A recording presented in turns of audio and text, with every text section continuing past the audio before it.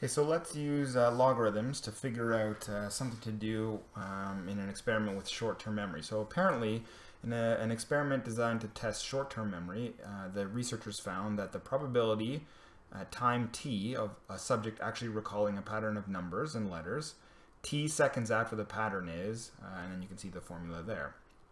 So the two questions they would like to know is, first, what is the probability that the subject can recall the pattern immediately? So this is, they show it to you and t equals 0. What happens? What's the probability they can recall it immediately? And the second point is, our second question is, how much time passes before the probability drops to 0.3? So how long is it going to take before the probability of recall goes to 0.3? So let's answer the first question.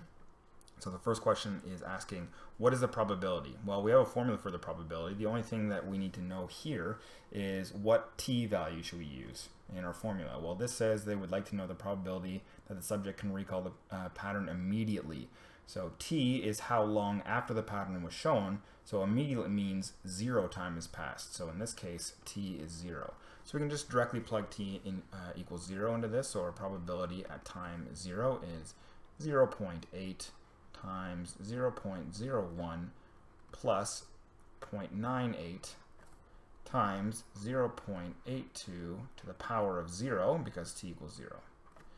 Okay, well, anything to the power of 0 here is 1. So this becomes 0.8 times 0.01 plus 0.98. And we can add these two things together. This becomes 0.99. So at the end of the day, the probability of recall immediately after is 0.8 times 0.99.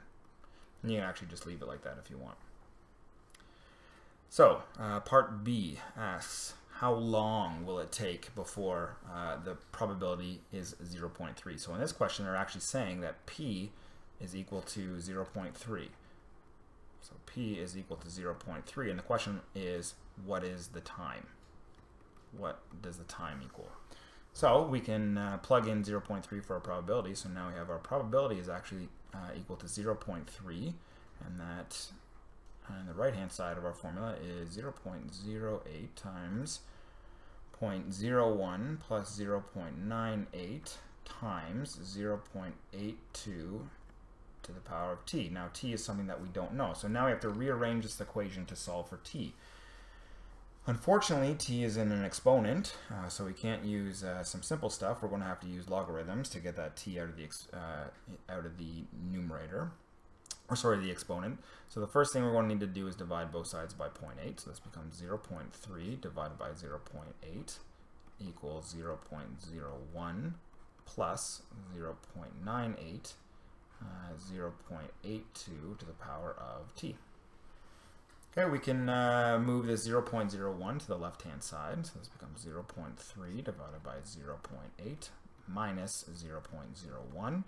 And now on the right-hand side, we have left 0.98 times 0.82 to the power of t. Okay, now to continue to try to isolate t, we can then divide both sides by 0.98. So this becomes 1 divided by 0.98.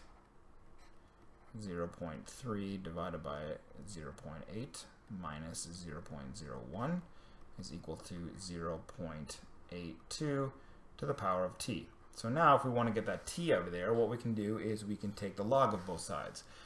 In principle, you could take the log of base 0.82, I suppose, if you wanted to do it that way.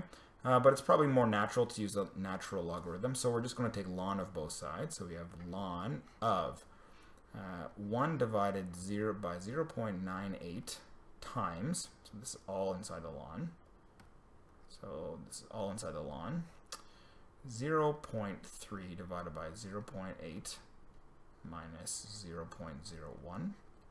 Okay, so that's all inside the ln. And on the right hand side we have ln of 0.82 to the power of t. Now, because we can, because we have an exponent inside of a logarithm, we can bring the t out front, and we can divide both sides by ln 0.82. So at the end of the day, let's see if I can fit it in here. Ln of 1 over 0.98 times 0.3 divided by 0.8 minus 0.01.